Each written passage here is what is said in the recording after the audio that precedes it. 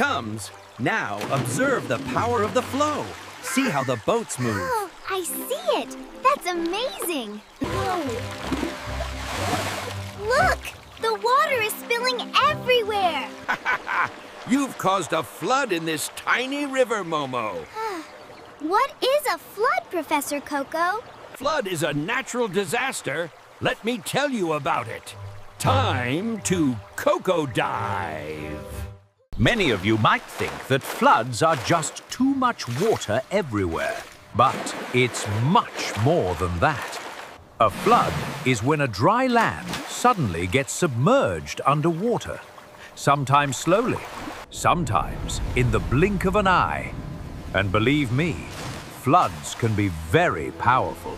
They can sweep away cars, houses, and even knock people off their feet. Now, why do floods happen? Well, there are many reasons. Heavy rain, rivers getting too full, melting snow, broken dams, or even big storms like hurricanes. Sometimes, when the ground is already full of water, it can't soak up any more. So the water just keeps rising and rising. Scientists say there are three main types of floods. First is the slow onset flood. This one happens slowly when rivers or lakes spill over. It can last for days or even weeks.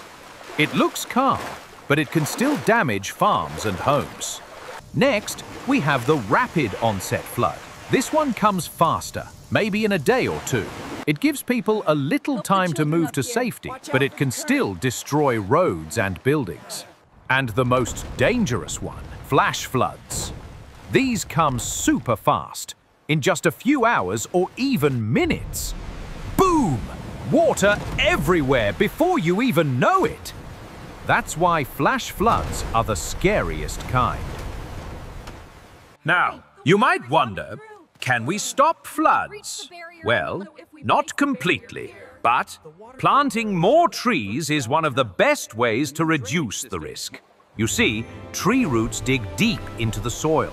Holding it together, they create little gaps in the ground that allow water to soak in instead of rushing away. That means less erosion, less flooding, and a happier planet. But floods are not just about water. They cause massive damage too. Homes, roads, bridges, all can be destroyed in hours. And dirty floodwater can carry bacteria and waste, making people sick. That's why it's important to be prepared. Good job, sweetie. So what should you do if there's a flood warning? First, stay calm and listen to the news or weather reports on TV, radio, or your phone. Keep an emergency kit ready. First aid, food, bottled water, flashlight, extra batteries, and important documents in a waterproof bag. And if local authorities tell you to evacuate, do it right away. Move to higher ground or the upper floors of your home. Never walk or play in floodwater. It might look fun, but it's dangerous.